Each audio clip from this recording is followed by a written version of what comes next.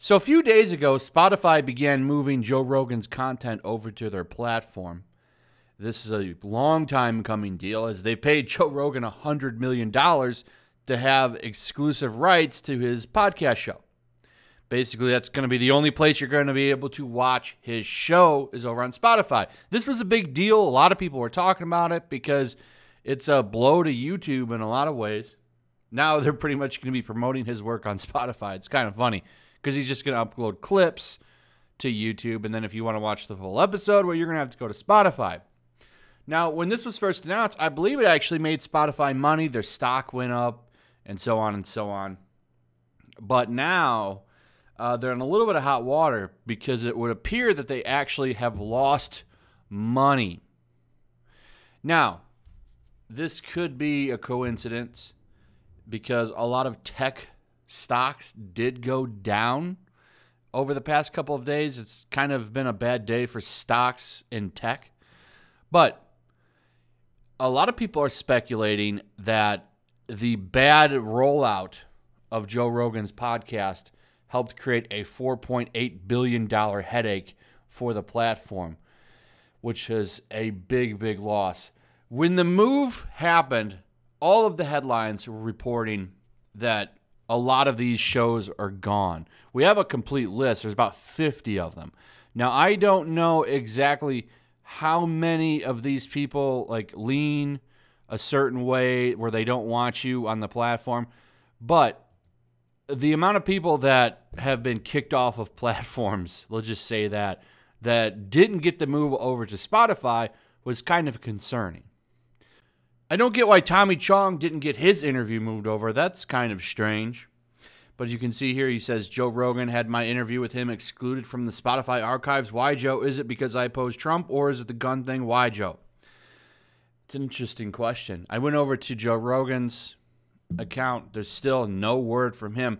The only person who spoke out on what's going on has been A. Jones. He actually posted an article on his website that I don't think I should probably name. I don't know how YouTube's terms of services are with that, but you guys are smart people. You know what I'm talking about. He came out and said that this is due to some crazy rollout, and they're making a certain amount of episodes the exclusive to YouTube set, the best of Joe Rogan, and they're going to slowly move those over. The only question I have about all that, though, is where's Joe Rogan's statement on that? He hasn't said anything officially, and I don't think Spotify has either. And I looked around a little bit before I decided to make this video. I haven't seen any official statement on it. It's a wait and see, I guess, and see if maybe this is a big mess, but something tells me they just don't want that content on the platform. And that's the problem, and that's why it might have hurt Spotify and cost them $4.8 billion.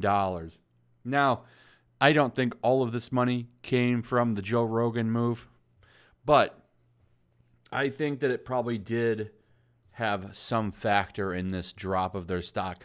Notably because, I mean, this was the big get for them. You know, this is what they made a ton of money when they made this announcement. Their stocks went up. They had money pouring in because people were excited. This is one of the biggest names. This was seen as Spotify making a big move. But now you're bringing them over and there's a potential for censorship. That's going to create a little bit of a headache. Because one of the great things about his show is that he lets anybody on and lets them talk, and he always makes entertaining interviews with them. His shows with Jones are probably, in my opinion, probably the best interviews he has. I think those are hilarious interviews. So you have to understand the concern here. Well, this is going to be a censored show if that's the case. Now, according to Jones, he denies that, so we'll see what happens. However, this still created a ton of bad press, and it was enough for their stocks to drop. Now, you could say maybe this was due to some other reasons, but I do think this had some influence in that stock drop because it's kind of a big deal. This, like I said, I think Joe Rogan's podcast is probably the modern-day Howard Stern show in a lot of ways.